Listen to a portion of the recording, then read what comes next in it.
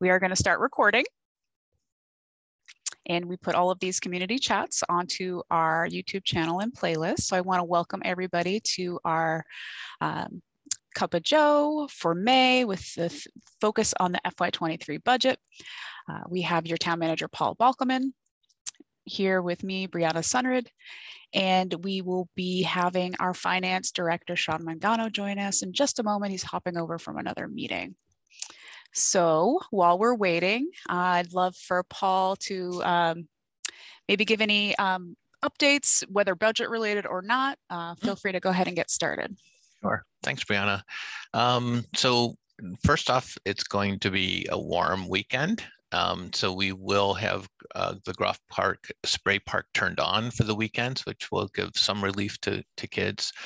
Our emergency management director is monitoring the weather. So if there's any needs that need to happen in the meantime for heat relief or anything, that's Chief Nelson. He will be the one to address that. Also this weekend, we're really excited that our new DEI director and our CREST director and our assistant DEI director have all been invited by the League of Women Voters to be at Groff Park on Sunday at 3 p.m. to do sort of a very informal meet and greet. Our DEI director is here today, walking around meeting staff and meeting department heads, and is relocating from another part of the country. So it's a really exciting time for us as we continue to build our capacity here. The other thing that I want to mention, we're trying to get the word out as much as possible that we have new voter locations. Many people will have new voter locations. The council approved this recently after the re-precincting. So there will be additional, everyone should check where they are scheduled to vote. If you got your census, it was written on your census form, a little tear off thing on the bottom, but it's to make sure that you're going to the right voter location, because with the re-precincting, things changed a little bit. So when that comes into play, just make sure that you're paying attention to that. And the last thing is something that Brianna just put up this morning, which I think is really interesting. There's two things I've been really wild about. One is our webinar on bears, which if you haven't seen it, please track it down and look at it, because it's they're using it in the schools. Actually, I didn't mention that to you, Brianna. Somebody at the school said, "Oh, I want to take this, show it to my kids." Because there's a lot of scientific information about bears, and it's all specific to Amherst and where they are in Amherst. They have a map. They track these bears. They have collars on the bears, and they track them. So that one, people are sick of me talking about this, but that's a big one. And then the other thing I think is really valuable to the public is our town engineer making a presentation about what roads get paved and why, and the sort of scientific analysis that they use. They literally drive every road in town with a vehicle that takes a 3D shot of every inch of the pavement, and then they calculate the condition of the road, and then they factor that in with traffic counts and things that happen, just sort of, just conditions of roads that people see in general. And then that's how they come up with what roads get paved, because we have such limit, even though we've doubled the amount of money we put into roads over the last 5 years since I've started here, we still have unmet need. And so how do we choose how we spend our limited dollars on things that are on the roads? And so this shows that it's very, it's not driven by somebody sitting in a room saying, or driving on their way home saying, I want my home road paved. It's really done through an analysis, and that each road gets a grade, and then they do an assessment that way. So, and the presentation's like 30 minutes. The whole video is like an hour and 15 minutes, I think, Bree, something like that. Yeah, the presentation's a tight, maybe 20 minutes, and then there's a lot of good information in the Q&A. Yeah. Yes, so really methodical, and the methodology for choosing streets is included in there, and you'll even learn about something that I had no idea about called alligator cracks. So yes. So tune into that. It's on our YouTube channel. It'll be on our homepage soon. And it also includes what streets are planned to be done this year and next. So it's a lot of good information for those who are interested. Go ahead. So I think, maybe we can just open it up, see if people have questions, non-budget questions, before, and wait till Sean gets here for the budget questions. Yeah, so We're still waiting on our finance director who'll be here shortly. I do see a number of you in the room. And as usual, we welcome live questions by raising your hand in Zoom or by just popping your question into the Q&A function here and I can read it aloud, but we'd love to hear from you. So if you do have any general questions ahead of the budget segment, please go ahead and raise your hand or put them in the Q&A.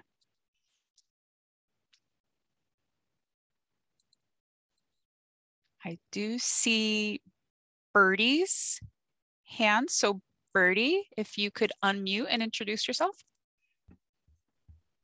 Hello. Thank you so much for hosting this event. I was curious. I was really excited because I just saw the article in the Amherst Indy by the Community Safety Working Group about the idea of putting a youth empowerment center and a BIPOC cultural center at the current Wildwood building. And I was really curious if you'd had a chance to look at that or consider their idea. You know, I haven't. I've received the letter, but I haven't really looked at that deeply, and we haven't really looked at future uses for either Wildwood or Fort River, whichever building is chosen it's not chosen to be the new site for the schools. You know, I think we're looking at lots of different options for a BIPOC Cultural Center, Youth Empowerment Center. Last night, the TSO committee heard about the need for a senior center. And the sort of needs, I think right now where we are is doing a needs assessment for a youth empowerment center. That's sort of risen as the highest priority, and we've allocated some ARPA funds to support that work and do a needs assessment about what is the need that we'd want to be working towards, and what would be the kind of facility that would best serve it. And I'm curious, how does that work intersect? Like, I know a lot of or some portion of the community safety working group's charge and research involved looking at that, like what that youth empowerment center would serve. So I'm curious what the sort of additional like gap in knowledge would be that this would be aiming to fill. So, you know, I don't know if they didn't do a ton of research, as far as I know, into the actual, you know, the data that we would normally collect in a situation like this. In order for us to go to the council to request money, we would need to have a fair amount of data in terms of the need, surveys that might have to be done. So I think we would build on what CSWG has already put together, and then go to the council, talked about the needs and how this fits in with our overall capital plan. Because whatever we're going to do is going to take money. It's going to take a capital investment. Okay, thank you. Mm-hmm. Thank you, Birdie. Thanks for being here, Birdie. Yeah. And what's the best way for Birdie to stay up to date with that, Paul? Would you recommend interfacing with council members from? Yeah, you know, for that, we've asked our recreation director, Ray Harp, to sort of take the lead, but we realized that you know, he's relatively new in his position, so building a team around him of people to support his work. You know, I think just staying in touch with us in our office, or Ray Harp at the recreation department, that might be a good person too. Great, thank you, Birdie.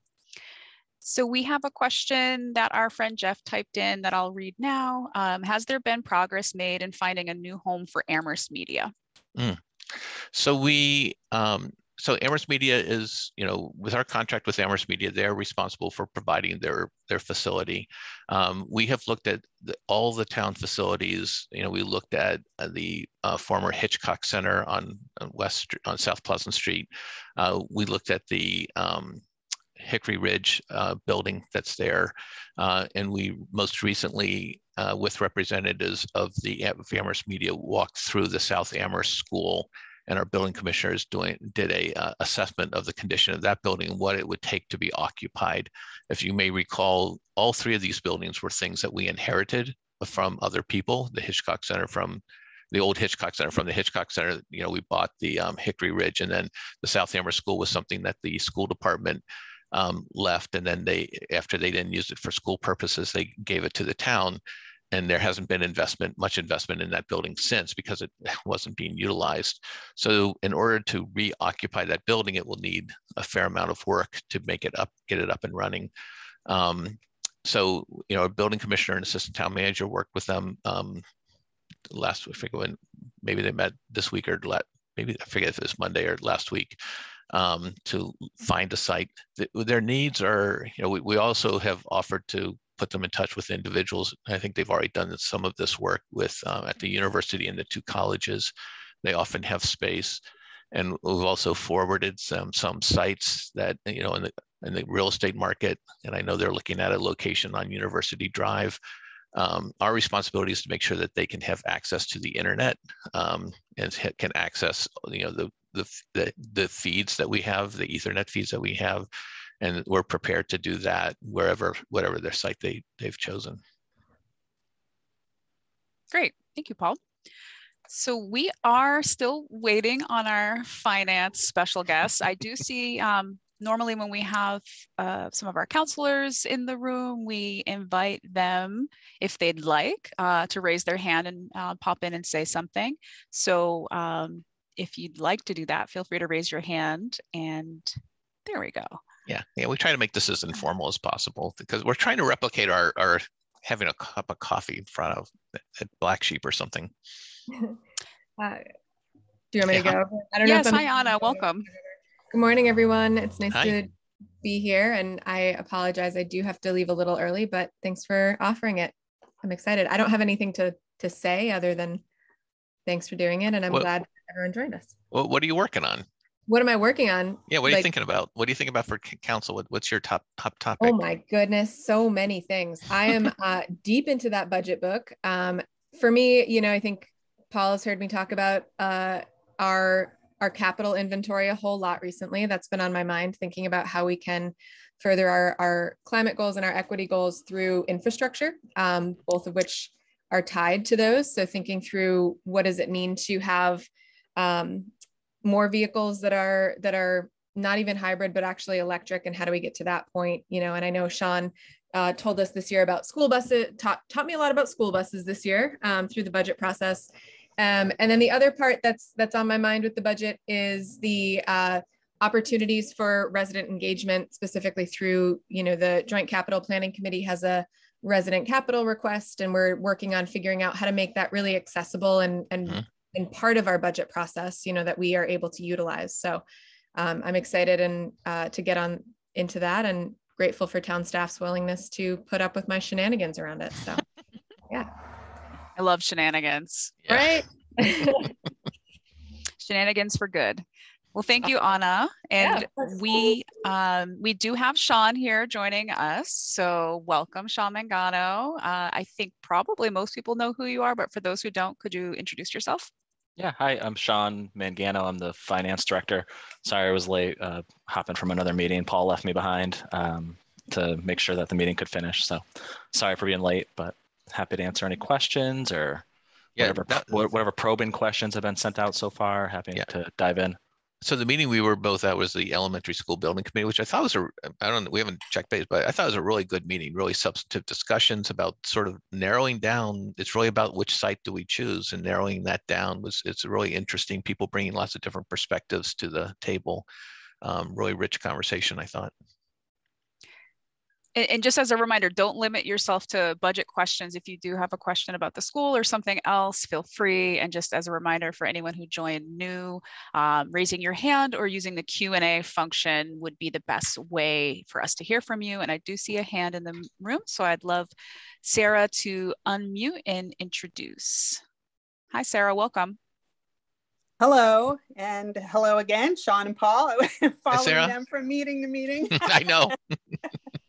It's a busy morning, but this is about the budget. So maybe 6 months ago or last fall at a finance committee meeting, I noted that the town regularly ends the fiscal year with a surplus, and that's a good thing, and that it's the practice to budget conservatively, which is a good thing, but that sometimes the surpluses are they seem inevitable, and sometimes they're quite large. So I suggested that the team think about easing up a little bit on the conservatism. So because every dollar that's left behind was a lost opportunity, to pave a little more of a street, or to give a little more money to the schools or just to do something else.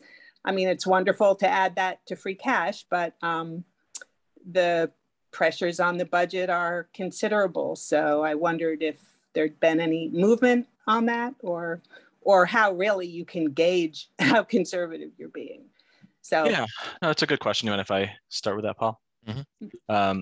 So I know the dollar amounts appear large because when we're talking about a $90 million budget, $85 million budget, if you have a 2% surplus at the end of the year, it could be $1 million or $2 million. But when we've looked back historically, we're sort of in that range of between 1% and 2% of a difference between what we're budgeting and what we're having left over at the end of the year. And you have to remember that that's a combination of both the expense side and the revenue side. So if our revenues come in, if we're conservative on revenues and they come in a little bit higher than what we budget, that a little bit gets added to our reserves.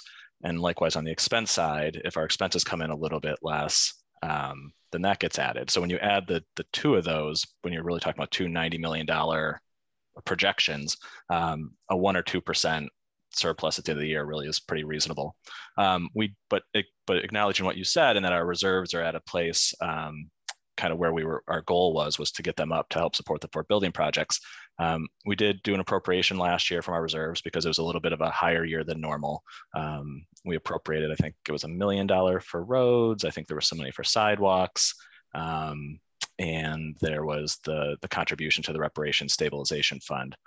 So acknowledging exactly what you said, Sarah, that last year I think was a little bit larger than normal. And a lot of that was pandemic related. We just not knowing when we did the budget exactly how the university was going to return, how quickly downtown would return. We were maybe a little bit more conservative.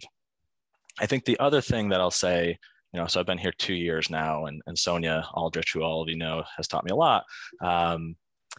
And town budgeting, we can't just put whatever numbers we want. We could feel really confident in a number that something's going to rise, but the state really reviews our revenue projections in particular. When we set the tax rate, they look at each of our categories of revenue. And unless we have a really rock solid case for revenue increasing, they don't want to see it any higher than the year before, whatever the prior year actual was. So the issue that causes is there's a little bit of a lag in terms of when our revenues increase, when we can start to realize that increase. I'd say, the big exceptions to that are property taxes, which we do have rock solid information that's going to go up, and state aid, we have the governor's budget. But I think the areas where, we tend to be more conservative are on the local receipt side, where we want to see the history and the actual receipt of that revenue before we budget it. And a lot of that, again, is driven by the state sending that message out to us when they review our revenues and they set our tax rate. So you don't feel there is significant room or permission or merit to tweaking the numbers? I think we try to, when we look at revenues like local receipts, which again, those are the areas where there's probably the most wiggle, because it's really driven by user behavior in town. We look at what we've brought in prior years. We talk with departments to see if they're aware of something that's going to influence that number in the future. And I think, again, we've been more conservative. You're going to see larger revenue growth. If you've looked at our revenue growth in the budget the last 2 years, it's much larger than normal because we're coming out of the pandemic. So we are being a little bit less conservative because we know there's room to grow because we dropped it so much during the pandemic that we're going to come back faster. I think within the next year or so, we're going to start to stabilize. We're going to kind of realize that we're out of the pandemic and back to where we were before that, or whatever new level we're going to be at if behavior has changed. Can I ask a follow on? Sure. I'm sorry. I looked at in the budget, proposed budget for the, outlook for the next few years or whatever, the budget outlook. And it looked like local receipts were still not back to pre-pandemic levels, even 2 years hence. So it looked like a really slow recovery. And I was curious about that in particular. I mean, I know there are new businesses starting up, but maybe total business activity is still down. I don't know. No, I think, again, when we go out 5 years, we're going to be more conservative in those out years in terms of projecting revenue increases. When you look back at history, there's also sometimes you have to dig into the numbers a little bit more to know if there's a one-time thing that may have made it higher in prior years. There are a couple anomalies in some of our history where there was a large revenue in 1 year that boosted local receipts up and made it look like it was really large, but it was a one-time thing. And the one that jumps out to me is we had a health insurance trust fund issue where the town loaned $2 million to the trust fund to balance it for the year. And then when we did a surcharge, and when the surcharge, when staff paid back that loan, that went back into the general fund and it went into that local receipt section for 1 year. So it made it look $2 million higher than a normal year. So there's always a little bit of variability, but we are a little more conservative when we start projecting out 5 years in terms of how quickly revenues will grow. And I do think, Sarah, that we do a little bit of a look back after the fiscal year closes out. We can come back to the council like we did last year and look at, here's how the year turned out. Maybe there's something else that can be done for the current fiscal year. So we do it. And I mean, I think conservative financing is a good thing, but we also have this sort of release valve of coming back in the fall to present some ideas to the council if there's additional appropriations to be had. Okay, thank you. Thank you, Sarah. All right, so I want to just prompt the attendees again. If you have a question, feel free to put that in the Q&A, raise your hand.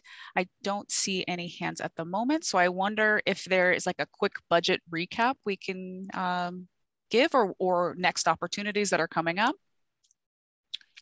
Yeah, so Finance Committee meets on the 24th, is it? Tuesday? Yep, 24th. The 24th.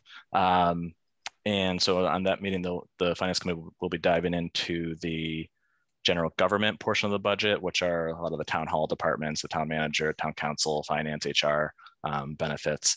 And then they will also be talking with conservation, planning, and development, which is a good one because, just like the previous speaker mentioned, they actually do a lot of the revenue generating activity in town, or at least in our license, our local receipt section.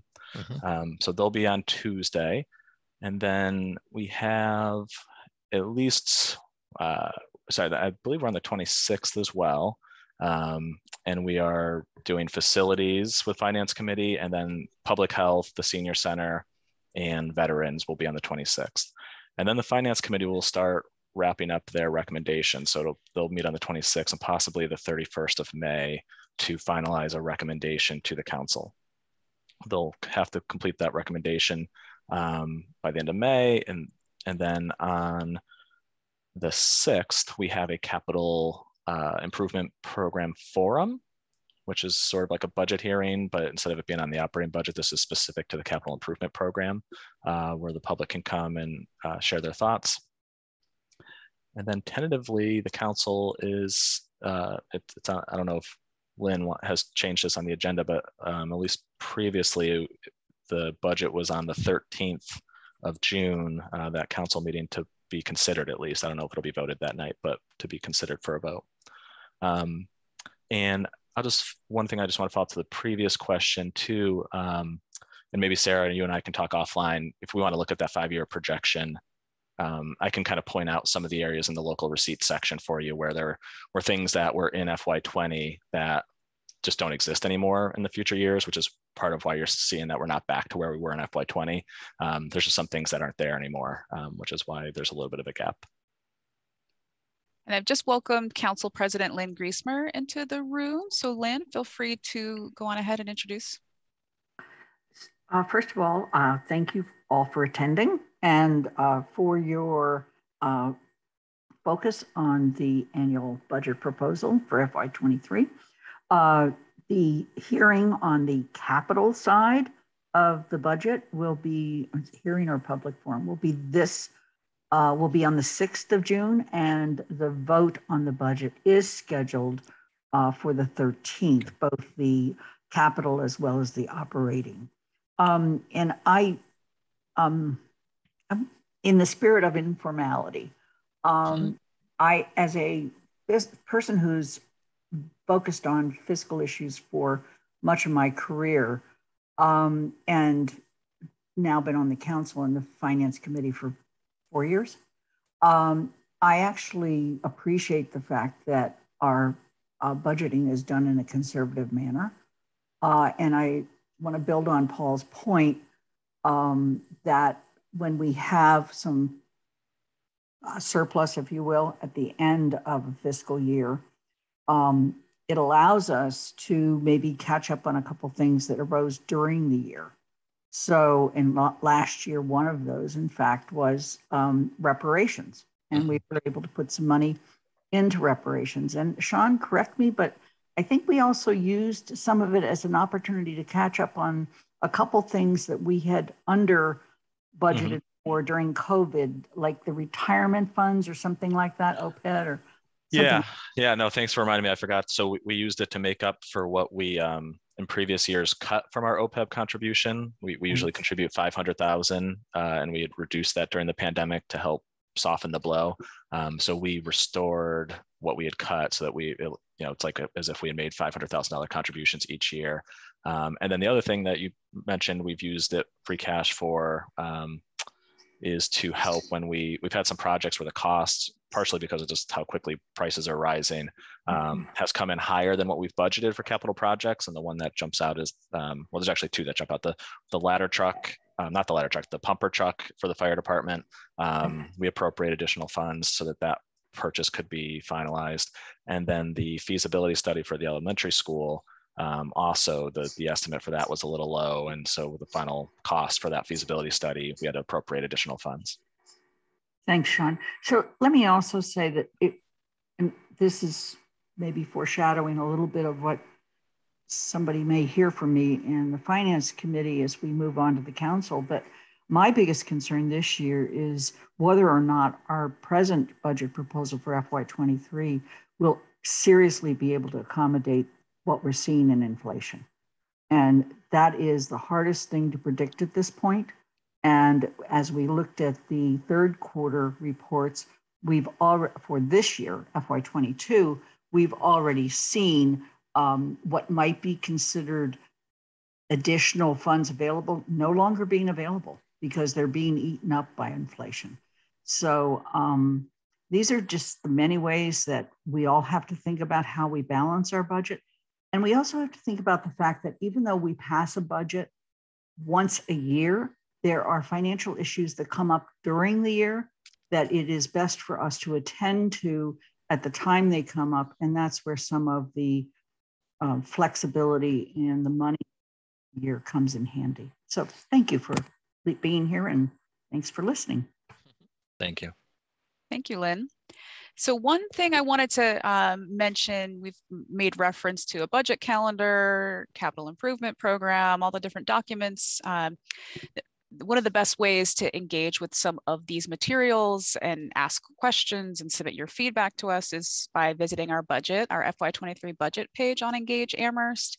It's a great place to get linked to all these different resources, submit your questions for Sean and the finance team to answer. And also, after looking at the document and some of the resources, the story map, et cetera, submitting your feedback to the finance team, as well as any feedback that you might have for your counselors. So if I go on Engage Amherst and I submit a question like why is whatever it is, then that question goes to Sean and he responds, right? Immediately like that. And everybody gets to see the question and the answer. So it sort of creates a shared database or whatever knowledge base for everybody, which is, I think, that a really nice invention that you've implemented, Bree. So. And there are FAQs already kind of built in. So Sean's identified and his team have identified the questions that they've been getting a lot. So they've kind of preloaded some FAQs. If you don't find your answer in some of those, we've got Sean wired up. So as soon as a question comes in, he gets like a jolt. So feel free to put your questions there, the full budget calendar, all these dates that we've been talking about. It's a great place to put eyes on to find all of those details. And we've got a question in the Q&A. This one's for Sean. How did the Ask Me Anything go? So nobody asked me anything. I think is the best way to answer. No, we got one question, and this might be actually a good one to talk about. There was one question, and it was that the person was asking, how can the budget change once it's been submitted by the town manager? And so they relay that they had heard the council can only reduce the budget, which is mostly true. The council can usually only reduce the budget. But I did share the one exception, or one of the few exceptions that might that's being discussed this year, which is around the school budget, and that the council can, by a 2/3 vote, choose to increase the school budget if they choose to do so. And then the only other way the budget could be increased would be if we have to submit a balanced budget. So if there were more revenues that became available, it's possible the town manager could do something, but we don't typically do that after a budget's been submitted, because we won't have any more information on revenues being increased until after the state budget is voted. Yeah, and the state budget's a big piece of it, because we work from the governor's budget number, which he puts out in January. And then there are other milestones, like the House Ways and Means budget comes out, and then that goes to the Senate, and they work it all through, and they don't really vote that till June. We hope it's in June, and because it's not real until the legislature votes it and the governor signs the bill, so the budget. So we don't like sort of keeping, moving numbers around based on whatever the last person said. We start with a number, hang on to it until we get a final vote and signed by the governor. Yeah, and just so people know, this year it's a little bit unusual where there's a really big gap between the House budget and the Senate budget in terms of the funding they're proposing. The House budget was marginally better for us than the governor's budget, very marginally. But the Senate budget was quite a bit better for us, and we're obviously advocating for the Senate version of the budget because it did propose some significant increases to unrestricted general government aid, which helps the town, and pilot payments, which helps the town. So we would like to see the Senate budget become reality, but because there is such a big gap between the two houses, it's unclear where they're going to settle when they finalize the actual budget. We got a couple quick comments in the Q&A section, a follow-up that's relevant to this topic. You can appropriate from reserves though, correct? Yeah, so once free cash is certified, we can appropriate from free cash, and that requires a majority vote. And that certification usually happens in the fall, later fall.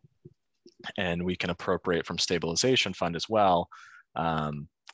That takes a 2/3 vote to do that. And the reason I pause a little bit is there's some legislation that's being proposed that is considering changing the vote quantum for you appropriating from stabilization funds, but it's specific to certain types of stabilization funds.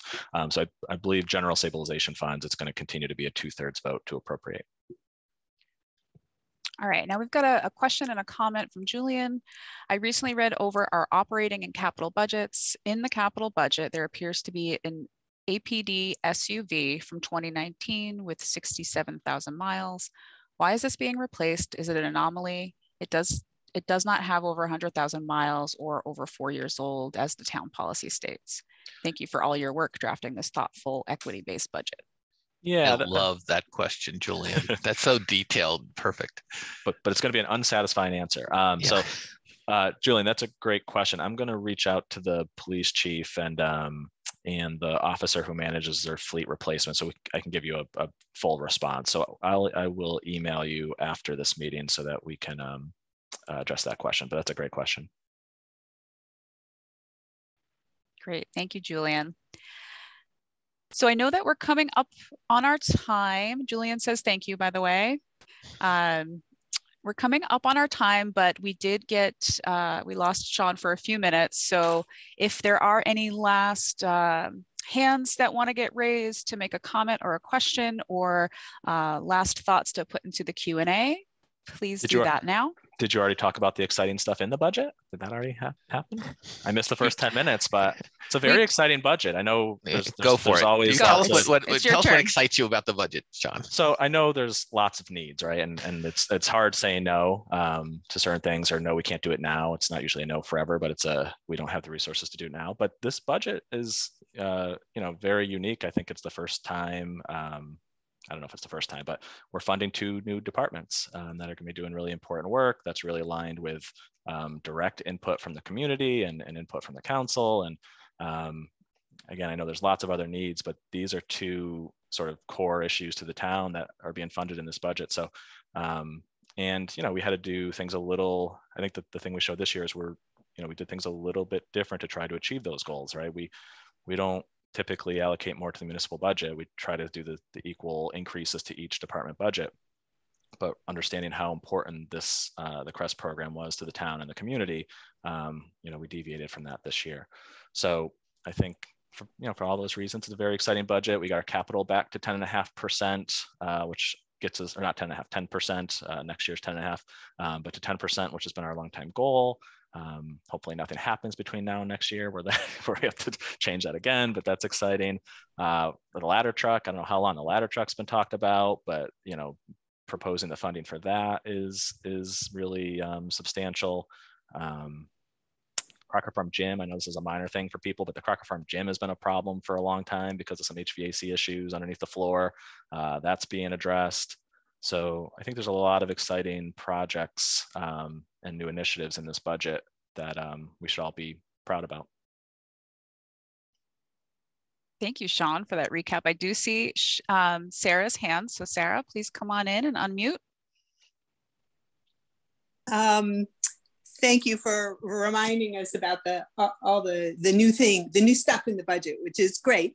But I didn't see, and I may just not have looked in the right place, if the budget explains how these new programs will be funded over time, because I think that to some degree they're being funded now by ARPA funds, which will disappear. So no, that's a great question. Can you discuss that? Thank you. Yeah, no, that's a great question. So DEI is funded fully within the operating budget, 2-person department. If there's any changes to the size of that department in the future, it would have to be done through the regular budget process. But a 2-person diversity, equity, and inclusion department is funded fully within the budget for FY23. Let me just, how are we able to do that? One is we instead of having an economic development director, we have a DEI director, and the assistant director used to work half-time for HR and half-time for the town manager. So we took those 2 half-time positions and moved that into the DEI department. So those 2 positions that we had used before are not being used now. So we're sort of redeploying existing staff on those things. Right. The CREST department, the budget funds a 10-person CREST department. Again, all within the operating budget.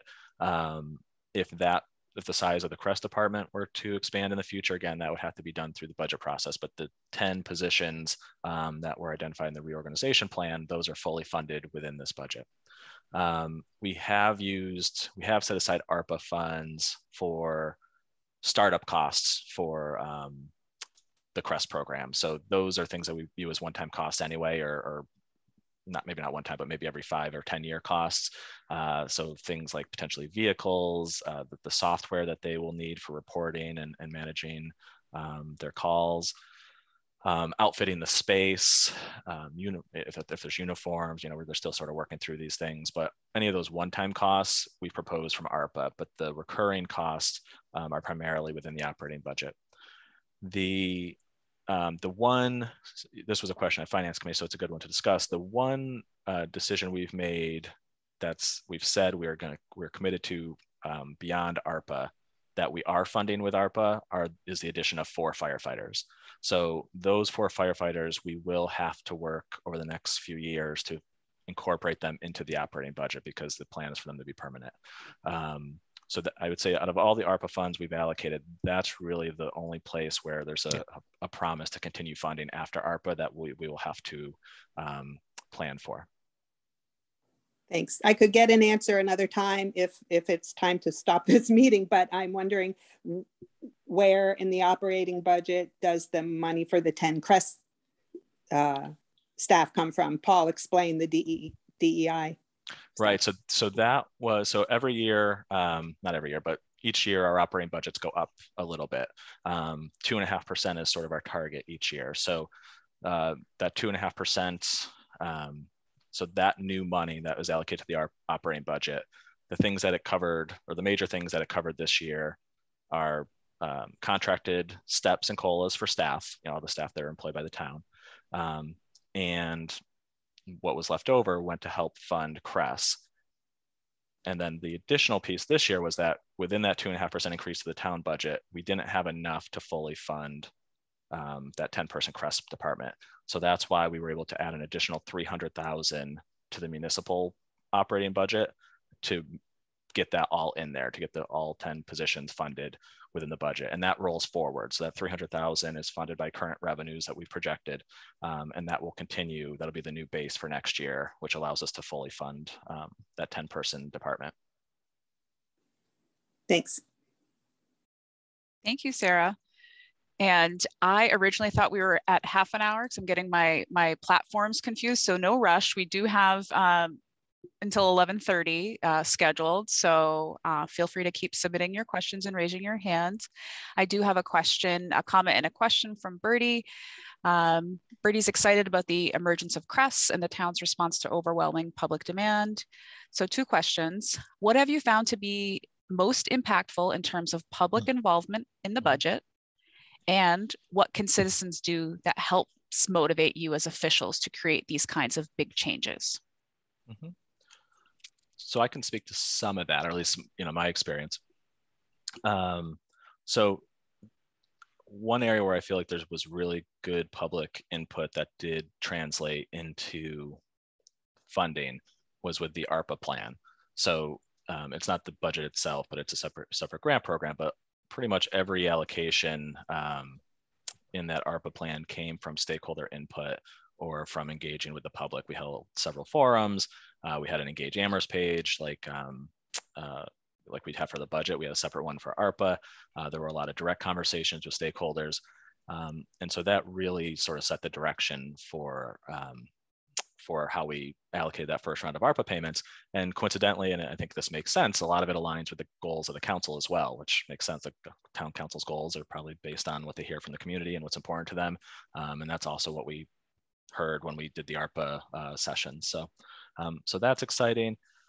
I think, echoing what Anna said earlier, it'll be nice to, we've funded a couple resident capital requests so far. We've moved forward on a solar study. There was a feasibility study of Fort River that was funded that way, or not, maybe it was of Crocker Farm that was funded that way. And so there've been a few projects that have been funded through that that mechanism, but we have heard that it's a little cumbersome and complicated. So excited to work with our Joint Capital Planning Committee and some of the representatives of that committee to try to make that a smoother process.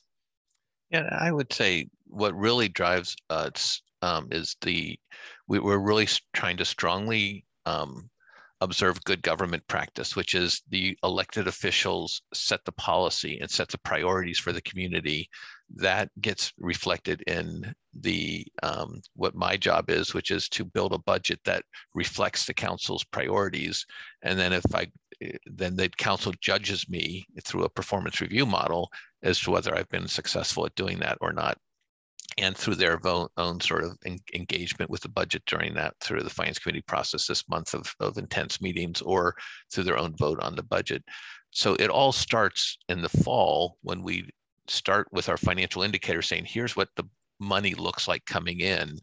And then the council says, great, here are our priorities for the coming year and the coming years.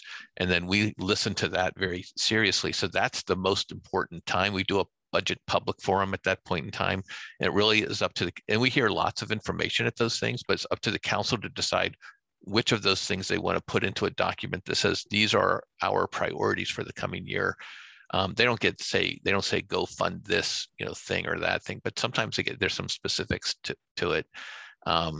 but then we try to align our budget to be in alignment with our our elected officials. And I think and then if the elected officials are out of step with the public, then they are up for election every 2 years. The public can say, we don't like what you're prioritizing. We want a different priority. So, but I think our counselors have been super responsive to community input and doing a really good job at listening. So I think that's, it's an annual process, but the constant engagement, I think it's a terrific question, Bertie, because I think it is kind of impenetrable sometimes. I was just thinking, like, as Sean is talking about where our money, or how we allocate local revenue receipts and stuff, and like what does that sound like to a normal person? It just sounds impenetrable sometimes. But I think the idea of organizing and getting in front of the council during the public in the fall, when we do that public forum, is a really good place to be. I'm totally going to age myself here, but it sounds like we need to do a Schoolhouse Rock local government public finance edition. That was a great explainer, Paul. Thank you. So we've got a couple questions in the chat. Jeff would like to know if we expect support for virtual town government meetings to extend beyond July 15th.